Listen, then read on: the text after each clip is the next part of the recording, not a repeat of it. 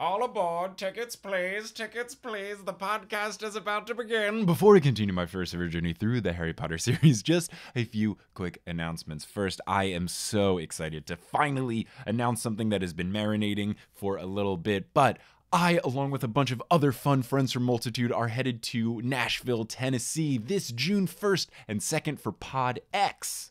PodX is great because it's a podcast convention for anyone involved in podcasting. Whether you're just a fan, an aspiring podcaster, someone in the industry, it's got everything for you. And I will be a part of two Multitude panels. The first is called DDR, Dungeons & Dragons in Reality. It's going to be a Dungeons & Dragons campaign, a one-shot DM'd by Eric Silver of Join the Party, where the other Multitude hosts will be playing themselves to show that you can play a D&D campaign that is more grounded in reality. I'll also be a part of a panel called It's Never Too Late, Learning, Growing, and Fixing Mistakes After Launch. So this will be us teaching you that you can figure stuff out about how to make your podcast better on the fly, and Potterless is a testament to that. Whether it was getting a new microphone, improving the website, social media, editing, software, all that kind of stuff, we'll be teaching you how you can fix your podcast after it's launched. It's okay. It's never too late. And of course, since we'll be in Nashville, we're going to do some sort of Multitude meetup if you don't make it out to the convention itself. But if you want to go to this convention and you want 10% off your tickets,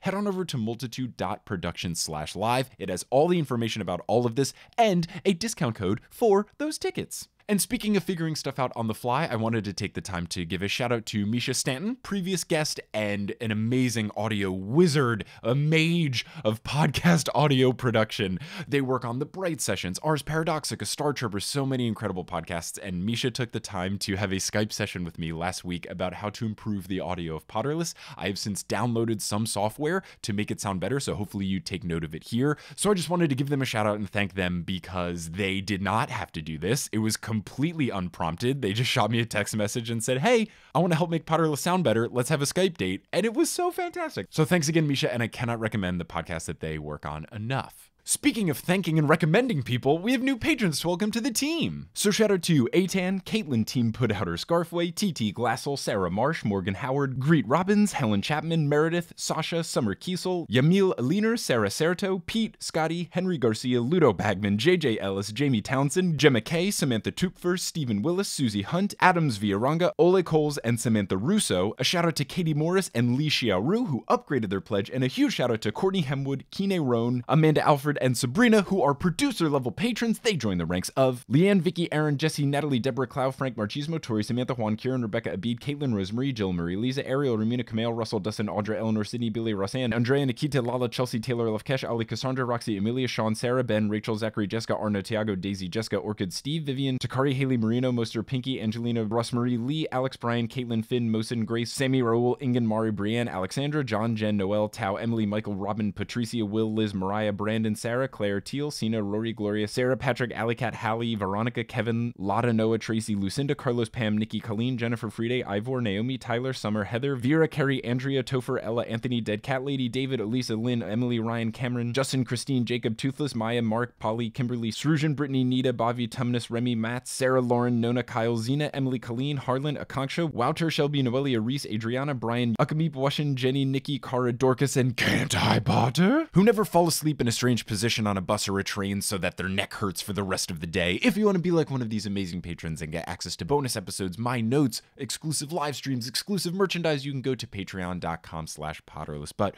without further ado, let's get into episode 72 of Potterless, covering chapter 21 of Harry Potter and the Deathly Hallows, guest starring my sister, Meghan Fruehauf.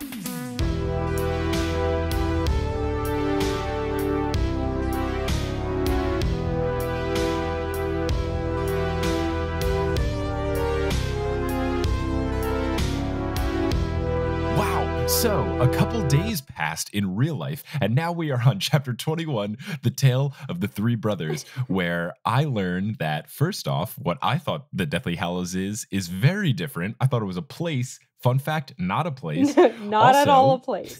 Not even close. And then also, I thought Xenophilius was kind of cute and charming. Nope, he's a big old narc. No, he's crazy. So Harry and the squad have no idea what the Deathly Hallows means. And hard same from your boy. Clearly, they haven't been reading the 7th book. But it's okay because Xenophilius says few actually know what it means. And he says that the meaning of the Deathly Hallows isn't dark or evil or anything like that. He says that it is used by wizards to prove to others that they are fellow believers to help them with the quest to find the Deathly Hallows. Yes. And at this point, I still was like, oh yeah, it's a place. You got to find it, not them. Yes. I think I'm realizing that I don't know what the word hallows actually means. And I think I was confusing it with the word gallows, which I think is a place. Like the gallows pole is like a hangman's noose thing. So maybe my brain was like, oh yeah, definitely a place. What does Hallows mean? Because let's see. Isn't Halloween technically like All Hallows Eve? And that doesn't necessarily imply a physical thing, does it? So hallow... Is it like something to do with a soul? Well, according to Merriam-Webster, the noun version of hallow is a saint or a holy person. Okay. I guess that makes sense because they're almost saint-like objects in that they conquer death, so to speak. Yeah. Well, they're made from the angel of death, I guess. Yeah. I mean, they don't call him the angel of death. They just call him death. But essentially. Yeah. I also think it just sounds cool. Oh, and they're the Deathly Hallows. Yeah. So Deathly death. I guess they're just like the holy objects that conquer death, but it's not even holy. I don't know. Mm-hmm. It's always confusing with wizards and religion. Oh, I know. Oh, well, so I want to point out, they don't know what it means, and you implied, like, the quest, and that's what Hermione had implied the previous chapter. I was like, maybe Dumbledore didn't tell you because you have to find it out for yourself. Mm. And Xenophilius kind of confirms that when he says... One simply uses the symbol to reveal oneself to other believers in the hope that they might help one with the quest.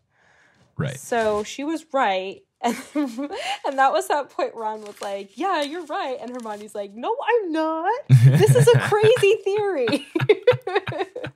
Classic Hermione. She's right even when she isn't trying to be. Exactly. She was just saying that to get Harry to go. And now it's like, oh, wait, she was still right. Because she's always right. Because she's Hermione. Because she's Hermione Granger. So Hermione asks what they are. And Xenophilius says that he assumes they're familiar with the tale of the three brothers. And I am not. And neither is Harry, but Hermione and Ron are. And I realized at this point, oh, it's got to be in Beetle the Bard. And it turns out that it is. It's one of the stories in this book. When Hermione says that she has a copy, Xenophilius really quickly asks, is it the original? Which is intriguing to make it seem like in a later edition of this book they would remove this story or alter this story. They never really address it, but I wonder what happened that there's another version of it. That's really true. Yeah, and I wasn't sure too if, like, when he saw it, he was like, ooh, the original. And I was like, is that, like, the original copy that she has? Because, like, I would not put it past Dumbledore to literally have, like, the first edition of this book if he was, like, so... He's Dumbledore. I mean, he's old. He's really old. Well, yeah. First of all, he's really old, but you learn that, like, these are, like, way older than Dumbledore. Yeah. But he's also, like, he's an academic, and I could totally see him collecting stuff like that, you know? Yeah, I could see it, too. If I was Dumbledore, I'd be really into first edition books. Yeah, I could see it. And at least it would make sense for him to have the original edition of it, not necessarily if it's just the first one or just the non-edited version, because he is one of these believers, or at least he was, so you would want to have the right story. Right, since this exactly. is Dumbledore's book. Yeah, I would think he would consider maybe having the original story as, like, a part of the quest in a way. It's like, if you're finding a treasure, it would be way cooler if you had the original map than just, like, a photocopy. That makes sense. Yeah, because then what if it turns into National Treasure and you have to use, like, lemon juice on the back and there's some other secret cliff? I was literally just going to make that joke, but then I was like, wait, but that wasn't a map. That was the Declaration of Independence. Well, but it did have a map after they used the lemon juice. Yes. Wow.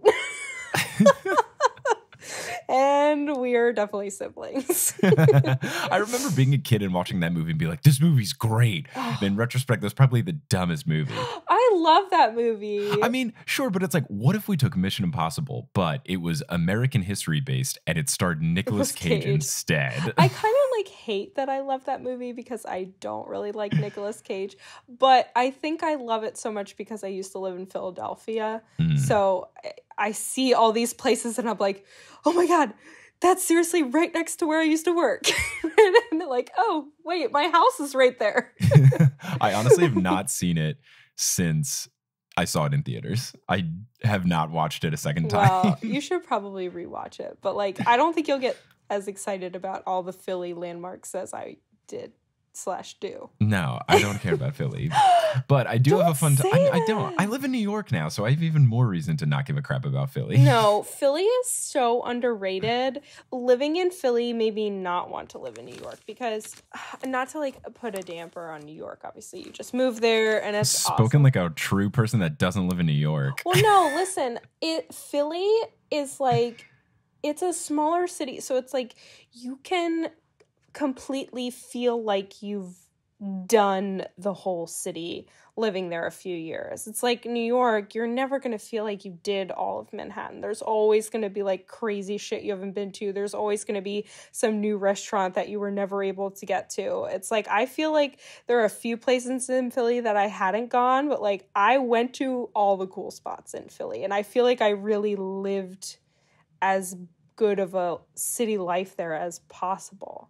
Does that make sense? Yeah, just come visit me in New York and we'll have way more fun. Well, I'm not saying New York isn't fun. I'm just saying like I'm saying like the smaller city vibe. Like I got the same feeling when we visited DC. Mm-hmm. It's just like a more manageable city where it's like you can really feel like, you know, if somebody visited me when I lived in Philly and asked me where something random was, I was able to like off the top of my head tell them the exact street address. Just because I knew where everything was. Sure. Yeah, and you can't possibly do that with Manhattan. No, New York is definitely overwhelming. Yeah. But you just got to get to a point where you like narrow your vision. And when people say totally, that that's something's what I'm in saying. Brooklyn, you say, oh, no, we're not going. Yeah. It's like you're going to get the same feeling I did with like the entire city of Philly. That's the feeling you're going to get from like Hell's Kitchen. Just my neighborhood. Like, yeah, exactly. Well, I love my neighborhood. It's very fun, except when I have to walk through Times Square, which is the bane of my existence. Oh my God, yeah. And I hate tourists with all of my soul. Yeah. Everyone leave. Everyone leave me alone. They never The will. thing with Times Square is people like walk through and they're like, oh my gosh, look at these giant advertisements. It's like they're giant advertisements. Don't you hate commercials? These are giant commercials. Don't look at them. What are you doing? But it's a really big screen. It's not cool. There's so many other cool things in this city. And let's take pictures of all the cool big screens. Like, what are you going to do with a picture of that? Walk a couple blocks north and go to Central Park, which is actually cool and amazing and gorgeous and natural beauty. Don't take pictures of a giant rectangle. No. It's a big rectangle. Who cares? I mean, I love rectangles, especially big ones. Yeah, but not corporate rectangles. No. No, so anyway, Harry Potter. Oh, yeah, right. Forgot about that. So Xenophilius asks Harry to read the story. Does he ask Harry or Hermione to read the story? Hermione reads the story because she gets all pissy when Ron interrupts her. And he's like, oh, sorry. You do you, girl. So Xenophilius asks Hermione to read the story. The story is about three brothers traveling on a winding road at twilight. And this is where Ron interrupts and says, Mom always said midnight to make it spookier. And Hermione's like, what? He's like, yeah, because it's cooler if it's scarier. Yeah, and Harry's like, yeah, we really need things to be scarier right now. Like a sassy MFer. So the brothers reach a river that is too deep and too dangerous to cross. So they use magic to make a bridge across. And that bridge led to Terabithia. Just kidding. But they get halfway across and they are blocked by a hooded figure, which is Death, who speaks to them. And Death was very angry that he was cheated out of 3 new victims, since travelers usually drown trying to cross this river. And I've brought up in a previous episode of Potterless that J.K. Rowling just blatantly ripped off Space Jam. Didn't know that she also blatantly ripped off Final Destination. What the heck, J.K.? Final Destination 1 came out in 2000. This book came out in 2007. She can't keep getting away with this. This book came out in 2007. Oh, yeah, this is the 7th book. Oops. 7 years after Final Destination came out. I bet there were already like 12 Final Destination movies out. Do you think she really watched that, though? I mean, she is British. She doesn't like keep up with American pop culture. Well, clearly not, because she doesn't know how sports work. I mean, they have sports there. They have sports that are not American sports. Yeah, but what are they good at? They're like kind of good at soccer and then cricket. Yes. That's it. No, what about rugby? Are they good at rugby? Isn't that no, yeah, but other countries are way better. Like Ireland and New Zealand are way better. Well, yeah, I mean, like Australia and New Zealand are like really good. But all right, spicy past Mike. Just take a second, have a glass of milk. Hey, how's it going? It's me, editing Mike. I want to specifically address the UK listeners out there. I'm not trying to bash you. I love you guys. I don't mean any harm. When I talk with my sister, I just get particularly sassy. If you've been listening, I've dunked on the entire city of Philadelphia, as well as many other things. I don't mean to say that you're not good at sports or that you don't have good sports. It's all in good fun. I'm just making some jokes. I know that recently I've been a bit hard on the UK, whether it comes to food or Pass the Parcel being a silly name for a game or what have you. But I love you all, and I just want you to know that I make fun of things that I like. And I like all of you, and you're all wonderful. It's not serious. I don't actually dislike you. I'm not trying to bash you. It's all in good fun. Anyway, let's get back to that British-hating loser past Mike. I don't know, Mike. Soccer's really good. I soccer like is soccer. Good. You know, I love soccer a lot. Travis has recently gotten like way more into soccer, and I like it because he used to be, I mean, he still is really into football. The worst sport. Oh my God. It's the worst sport. The clock just keeps stopping and it's like, oh, there's only 5 minutes left in the game. Oh, that took a fucking hour to watch I am on board with soccer. 5 minutes in the game because there's like 20 timeouts and all this crap. And like soccer just keeps going. It just keeps going. And then if there's too many times they call the whistle, they just like add 5 minutes to the end. And you're like, this is genius. It's amazing. I mean, as we're recording this, I'm wearing a Paris Saint-Germain shirt. Like when I lived in France, I went to those games all the time because they're great. You go in, 45-minute half, 15-minute halftime, 45-minute half, you're gone. You're done. It takes like 2 hours. Like, it's a beautiful experience. This is exactly how long the game takes, unless there's overtime and then it's like 15 more minutes because they don't even do a shootout in regular season. Anyway, we're deep diving into so many different things. So many different things. But I get that she didn't really rip off the Final Destination series, but I thought this was what's going to happen, and it only kind of happened. So Death pretends to congratulate them on their magic, saying that they've each earned a prize. The oldest brother asked for a wand. And the dumbest. Oh, yes. The oldest / dumbest brother asked for a wand more powerful than any in existence, one that could win any duel, and one that is worthy of a wizard who had conquered death.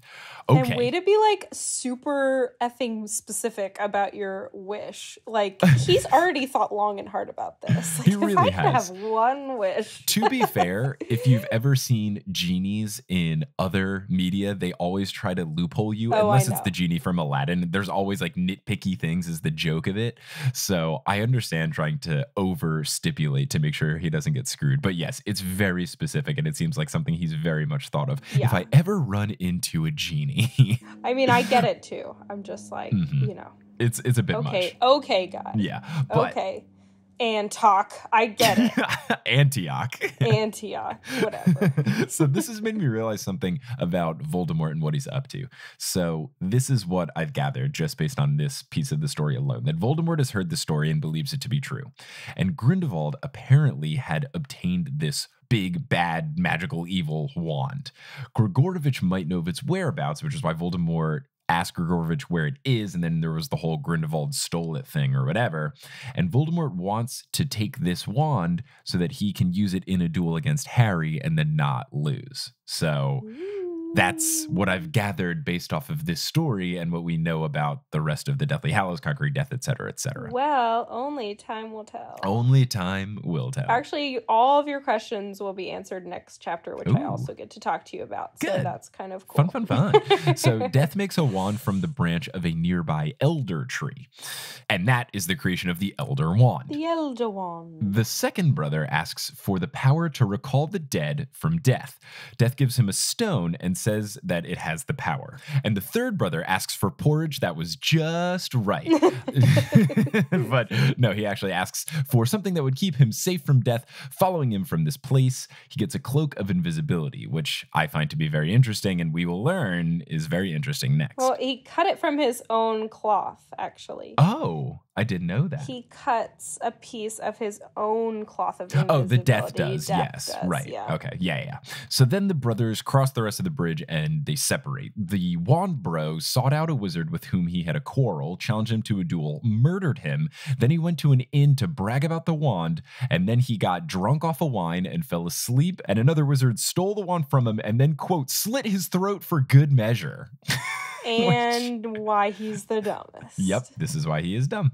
The stone bro went to his home and used the stone to recall the girl that he hoped to marry before her untimely death, but she was sad and cold and felt as though she was separated by a veil because she didn't belong in the real world. So then what did he do? He killed himself out of sadness so that he could be with her forever and truly, aka the Romeo and Juliet method. So Death took the second brother. Mm-hmm. I have to say, though, it says he turned the stone thrice in hand. Mm-hmm. And, like, Death didn't tell him to do that. How the fuck did he know to do that? He was just like, probably 3 times. I don't know. Feels like an important number. Yeah. Or maybe he just kept turning. Maybe he was just like accidentally turning it in his hand. Not yet. Oh, there we go. There it is. What if he just like shook it or like threw it on the ground? Like, how is he supposed to know this? What they left out of the story was him for weeks trying to activate it. Yes. He's tried yelling at the stone, tossing the stone, burying the stone. Oh, finally. Thrice in hand. So Death tried to find the third brother, but he couldn't until he was very old and finally took off the cloak and gave it to his son. And at this point, I wonder, is this son James Potter? And greeted Death like an old friend and went willingly. We later learned that this dude's last name is not Potter, so he must be a lot older than James Potter, but I don't know if this is the exact cloak, but we do get into a situation where we learn that James Potter's cloak is very special because it's not just your run-of-the-mill invisibility cloak.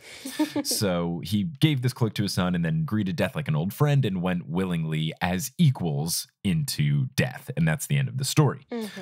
Xenophilius then says, well, there you are. Those are the Deathly Hallows. And they're all like, wait, what? That was just a story about 3 dudes and some magical shit. So he then goes on to clarify that in the logo, the Elder Wand is the vertical line, the Resurrection Stone is the circle, and the Cloak of Invisibility is a triangle. And I was a little upset about this because, like, the cloak is a triangle. I don't know. Well, yeah, it's like the hood, and then, like, I guess, kind of, like, flows out. Mm-hmm. Yeah.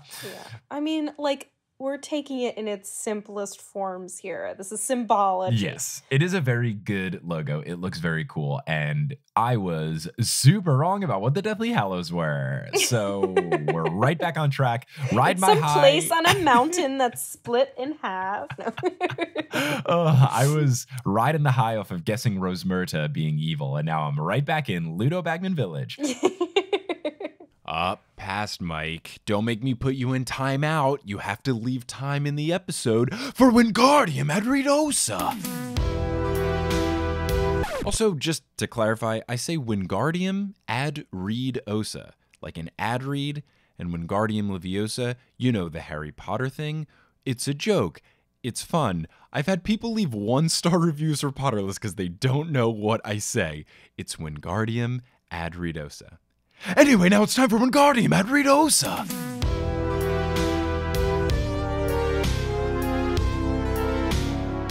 Today's episode of Potterless is brought to you by HelloFresh.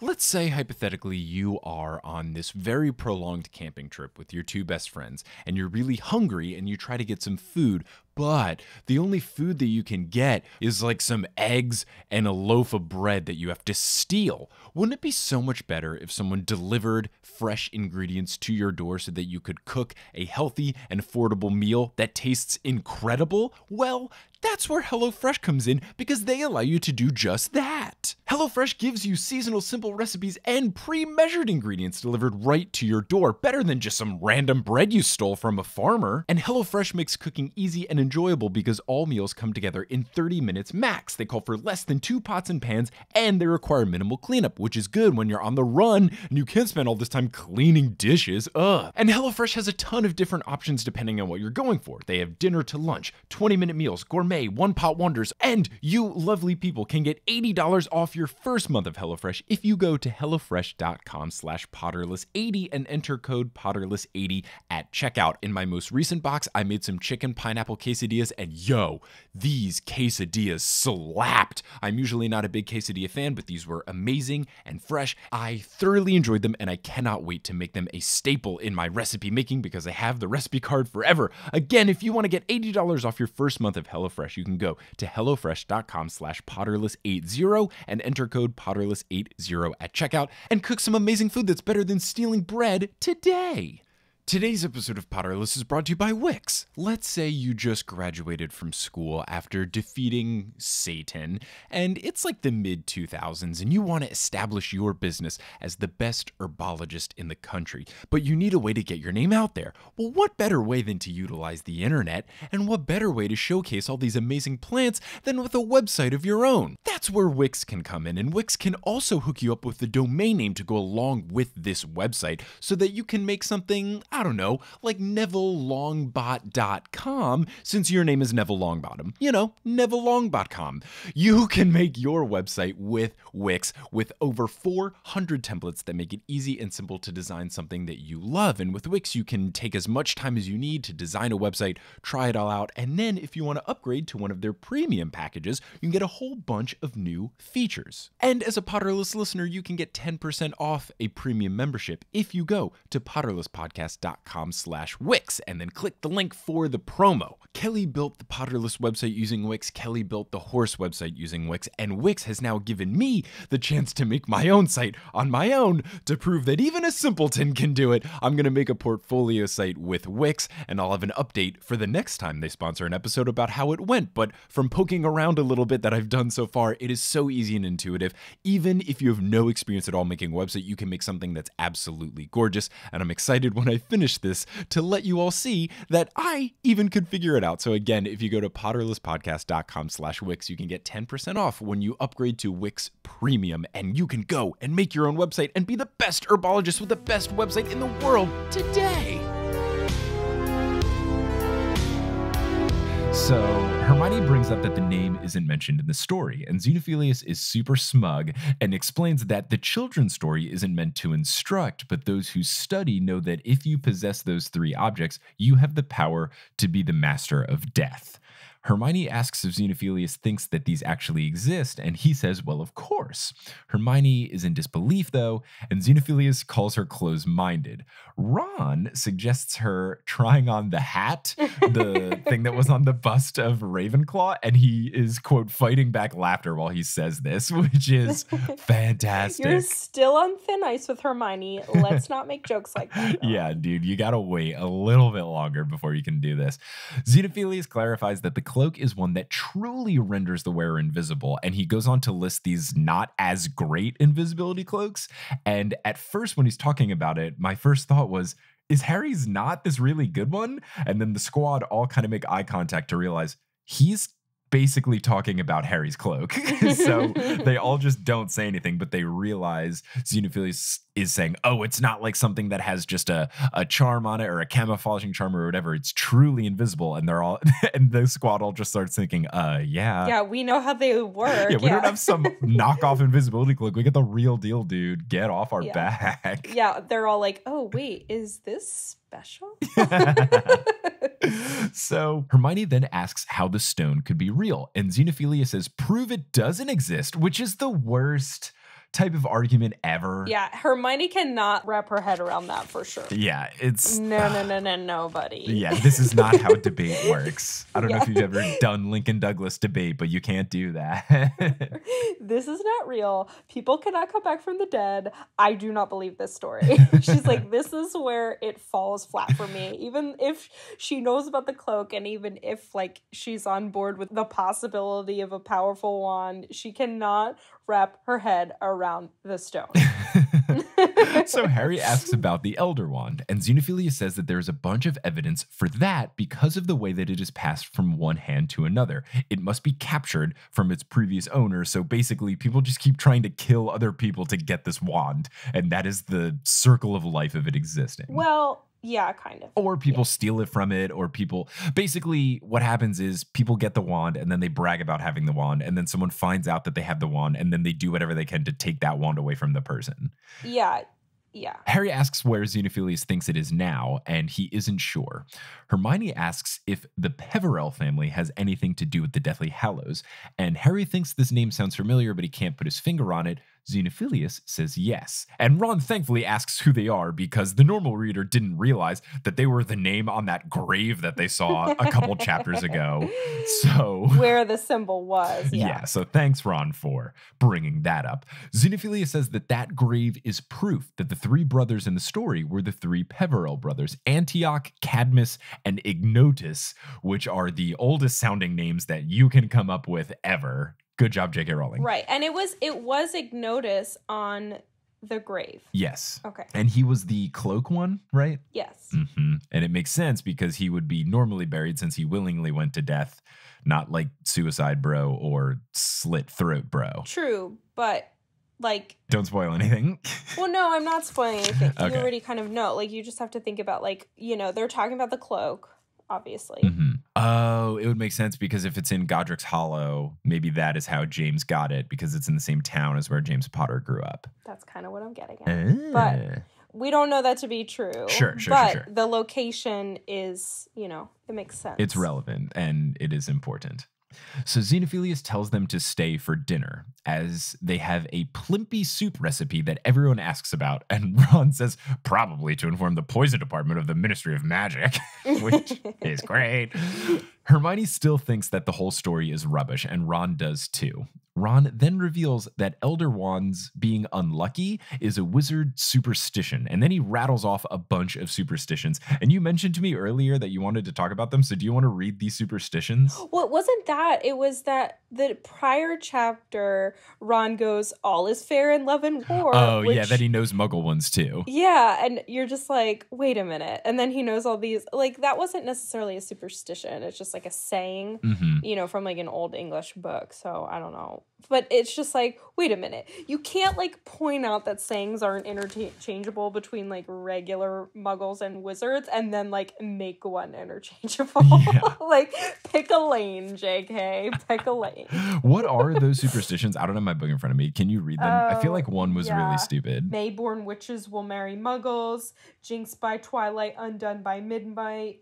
Wand of Elder never prosper. You must have heard of them. My mum's full of them. And then Hermione's like, Harry and I were raised by muggles, you idiot. We just went over this when you were talking about how we should have known the nursery rhyme. What a weird superstition that if you're born in May, you're going to marry a muggle. That's so strange. I agree. Also, it doesn't even rhyme, so it doesn't sound cute. It's just like, hey, you have a May birthday, you're going to marry a muggle, idiot. I don't know. I'm not going to spoil anything with like the Fantastic Beasts or whatever, but she never, in Harry Potter anyway, she never really gets into like what, I guess our only reference is like the Dursleys.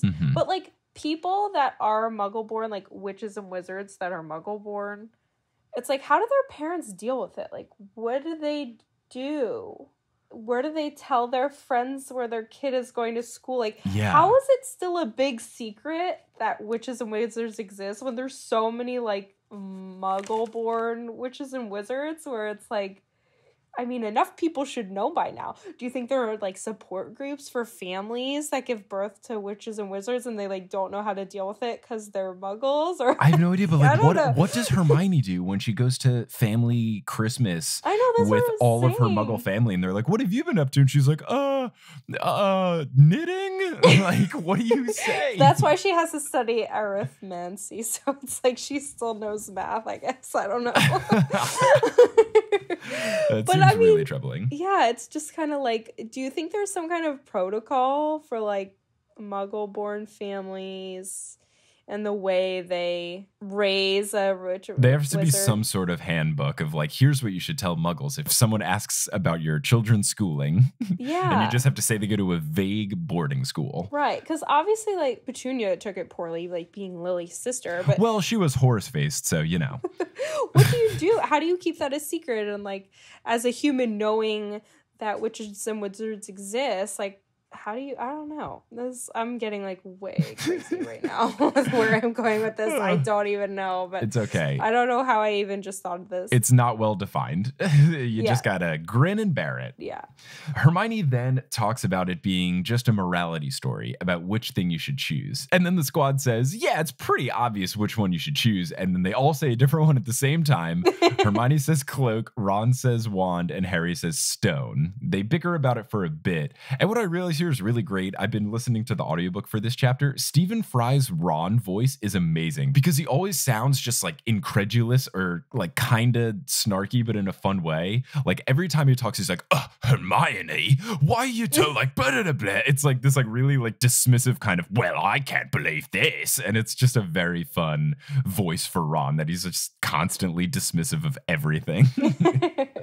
Hermione goes on to say that the stories about amazing wands pop up all the time, specifically citing that in Professor Binns' history class, he told them stories about the Death Stick and the Wand of Destiny, which are horrible names for a powerful wand. Of Destiny. I mean, it just makes me think of the Tenacious D movie, The Pick of Destiny. I think it's like maybe those people didn't know that it was a Deathly Hallow or whatever, so they just made up their own name for it, and they're obviously not good at making up names, kind of like Voldemort. Or J.K. Rowling put out her. Harry asks, what if it's always just the Elder Wand, which seems like a possible theory, but who knows? Ron then goes on to ask Harry why he picked the stone, which is not a great question because you should know the answer, Ron. Like, everyone I love is dead except for you two. Yeah. Harry says we could get back Sirius, Dumbledore, my parents. I mean, clearly Ron has not read the books. No. But Harry then realizes that the story says that they wouldn't be happy to be back, so it might not be a good idea to have the stone anyway. Right.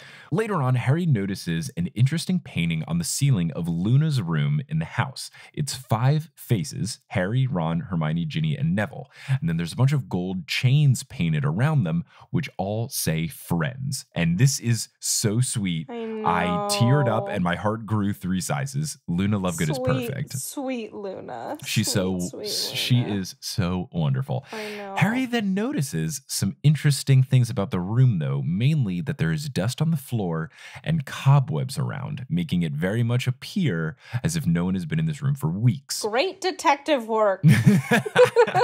Sherlock Potter notices some stuff. So Xenophilius comes back up and Harry just confronts him. Yeah, he's like, what the fuck, dude? Yeah. Where's Luna? And before Xenophilius can try to lie about it, Harry notices that the tray of soup that he brought up only has 4 bowls in it, which, come on, Xenophilius. If you're trying to do this big ruse, get your shit together. He's got a lot going on and is clearly like not thinking straight. So he drops the tray and they all start to pull out their wands. And then the printing press freaks out and screws up and shoots out a bunch of quibblers. And the squad sees that they have the undesirable number 1 picture with Harry's reward money listed on the cover. Xenophilius then goes on to reveal that the Death Eaters took Luna because of his writing in the Quibbler, and he thinks that they'll give her back if he hands them over Harry Potter. Undesirable number 1. Xenophilius says that the Death Eaters will be here any moment, and he tries to stop the squad from leaving. People on broomsticks start approaching, and then Xenophilius tries to stun the squad, but Harry kind of pushes them all out of the way of it, and he hits that big old horn, and it explodes, and it just turns the house basically into rubble. Poor Luna's mural. I know. That's the saddest part about it. That really is. It's just, oh man, I hope someone at least took a picture of it or something. I know. So the house is wrecked. The Ravenclaw bust is Busted. And then the Death Eaters enter. It's Selwyn and Travers, and they start smack talking Xenophilius. He fell down the stairs when the explosion went down, and he's trapped under rubble. And you learn that Xenophilius had tried to convince the Death Eaters to bring Luna back with all of this information or stuff that wasn't sufficient to them. So when he tries to tell them that, yo, Harry Potter is upstairs, they don't believe him, and they think that it's all a trap, and that if they go upstairs, it's going to be booby trapped or someone's going to be waiting for him or whatever. So they basically say, if you go upstairs and bring us Harry Potter, maybe we'll talk. So Xenophilius gets out of all the rubble and he goes upstairs, and the squad knows that he's coming. So they have to devise a plan. And Hermione says to Harry, do you trust me? And you better say yes. Yeah. Like, how could you not? Like, you and Ron, neither of you are going to come up with a plan half as good as what Hermione's about to do. Exactly. So Harry says yes, and he and Hermione go over to break Ron free because he was trapped under a bunch of rubble. When they do, she asks for the cloak, and she says that Ron is going to put it on. She has Harry then grab her hand and tells Ron to grab her shoulder. And when Xenophilius approaches them, she uses Obliviate and Deprimo, which blasts a hole in the floor, and it falls through. A bunch of rubble lands on the Death Eaters, and then Hermione disapparates. And that's the end of the chapter. And that's also the end of this episode of Potterless. So, little cliffhangery, but a lot of stuff happened. Meg, how do you feel about these two chapters? Oh my gosh, love these chapters. Tale of the Three Brothers is one of my favorites. And they do like a real cool telling of it in the movie. I mean, they tell it pretty much word for word in the movie, and they do like some cool animation, which I like. Oh, cool. You know, I love a good fairy tale, so the fact that there's like a story within a story is always a good thing. Yeah, it was good, and it was an interesting fairy tale. It seems like an interesting call to put in a children's book because it seems pretty serious. It features death and suicide, like not, and a throat getting slit. Like, I can understand why they maybe made a revised version of Beetle the Bard, because this does not seem like a children's story at all. It's very gruesome. Well, I mean, honestly, a lot of fairy tales are more gruesome than you realize. Like, in the actual fairy tale of The Little Mermaid, I think the Little Mermaid, like, does end up dying. She doesn't get kissed. I don't think Ursula's like a real thing. Anyway, and like Cinderella's stepsisters actually like cut off their own toes and heal. Oh yeah, the real Cinderella is screwed up. Yeah, and what else? I mean, Hansel and Gretel, doesn't the witch like eat them? Probably. Eat the kids or something? Sounds about right. Yeah, they're all actually really dark. I mean, I think they were all written in like the Middle Ages when times were tough. I guess the difference is that I know that one of the stories in Beetle the Bard is Babbity Rabbit, which seems a lot more lighthearted than Three Brothers versus Death. True. I don't actually have a copy of Beetle and the Bard, and I have not read it. You gave it to me for Christmas last year. I know. And so maybe I can read it by this Christmas if I finish this damn book. Yes. Finish the book first. I'm so close. I'm getting there. I'm making progress. I'm making my way downtown. I would like to see if the symbol of the Deathly Hallows is actually in your book, though. Ooh, well, when we're home for Thanksgiving, which is a couple days after the time of recording this, you can go check it out. And I won't look just in case there's any sort of spoiler in it. Yeah. But Megan, thank you so much for joining along. Oh, thanks for having me. No, always good to have you. Glad to have you back. Listeners, thank you so much for listening. Well, oh, what's up? I was just going to say, do you have any like more predictions about what might happen? Oh. You know, what are your thoughts on the Deathly Hallows? And like, you know. Well, I kind of laid out the wand thing, so I understand all of that. I also think the stone is a bunch of BS / even if you could get it, it doesn't seem worth it, because we learned that the one thing it does isn't even good, because the person that comes back just hates being back. So I kind of hope they just ignore the stone, honestly. Or if they get the stone at some point, they could use it to just like talk to people, whether he talks to Dumbledore and asks for advice, or talks to his parents and gets a pep talk, or talks to Sirius or something. If he brings them back with the thought of not actually having them back in his life, like the brother in the story was trying to do, like he was trying to have this girl he had a crush on and spend the rest of his life with her. Right. If you could just like have Dumbledore back, or have his parents back just to talk to them for a little bit, that would be cool if they go into it knowing that it's a temporary thing. But I don't know. It seems like they got the cloak. It seems like Voldemort is after the wand. Yeah, you think that's a for sure thing? I think so. You think the cloak is the one they're talking about? Yeah, I mean, it's an object that we've had in our knowledge throughout the series.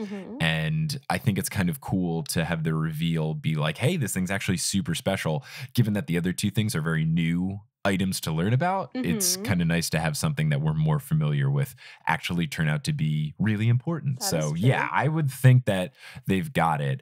And I think that Harry, like, if he doesn't, there's the chance that Voldemort can get it. And that's not good because we don't want Voldemort to be able to conquer death. Right. So I'll have to see. But I basically, for each item, I'm guessing that Voldemort's trying to get this wand. And I'm guessing that I'll even go one step further. I bet Voldemort is going to get the wand, and then he's still going to get beat because Hermione keeps saying the wand is only as strong as the wizard. And I think Harry's love is going to conquer the Elder Wand. It won't even matter. So I don't know how the stone is going to play or if they're going to find it or whatever. But I also think it's the least important of the three items. Fair enough. Okay, so what do you think is the purpose of them learning about these items? Like, it sounds to me like you're saying they're trying to, like, prevent Voldemort from getting them. Is that your take on it? Or do you have, like, another, like, why? I think the main thing is when you look at the story, it boils down to the cloak is the best item. Okay. And yes, you have the morality of it. But I think part of it could be, look, you have the cloak, use it wisely, and clearly it's been saving their asses the entire book. Okay. I think also it's teaching the lesson to Harry, which you can't really get back those that are gone, so don't worry about it that much. Okay. And then also with the wand, you see that it's the least important of the items. It's the least powerful in terms of people keep getting killed over it and it gets passed from person to person to person. So I think that the point of this story is kind of to teach Harry what is most important, and what's most important is the thing that he has, and to focus on that and not the other two things, which can be a lot more tempting, but not necessarily more helpful. Interesting. Yeah. Okay. So I think it's a very good story for Dumbledore to ensure that they read. And it makes a whole lot more sense because I was kind of on Team Ron when Hermione had this book and Ron is freaking out and is upset, asking, why the hell did Dumbledore give you this children's book, this collection of children's? It's like he gave him a copy of Aesop's Fables or whatever. But this seems very much not like a children's story. So had I known that something this serious was in the book, I would have made more sense. Definitely. Yeah. But I'm excited. I'm excited to see what happens next. And you'll be on the next episode about the next chapter. So you won't have to wait too long for us to talk about it some more. Yes. Wait, so are you a believer in these items? Or are you like Hermione where you're like, I think 2 out of 3 are real? But... Yeah, I think the stone is a bit much. Okay. But I definitely believe in the other two. So I could see it. But I also could believe that, like, the Elder Wand isn't necessarily one item, but just a specific type of wand or something like that. Like there's several of them or something. Yeah, or something where it's just like people are gravitated towards powerful wands in general and they try to steal them off each other. Not necessarily that it is the one wand from the story kind of thing. Okay. But yeah, the one thing I'm hesitant towards is the stone. You're Hermione. Good. She's the best. So I'm in good company. Oh, I forgot to tell you too. My well, you gave her that little Hermione doll. You gave Aurora. Yeah, your adorable daughter, my cute baby niece. Yes. The little Hermione doll, and she loves castles. And I was rewatching the movies before us recording, and I had the DVD of Harry Potter sitting out, and it has Hogwarts on it. And she started pointing at it. She goes, "Castle," CaCa, which is castle. And I was like, oh, that's Hermione's castle. Nice. So yep. Today, I mean, it basically is, let's be honest. This morning she starts pointing at it and she goes, Miome's CaCa. Yes. I know. But so my daughter thinks Hogwarts is Hermione's castle. I mean, to be honest. She's not wrong. She is not wrong. Smart baby. Real smart baby.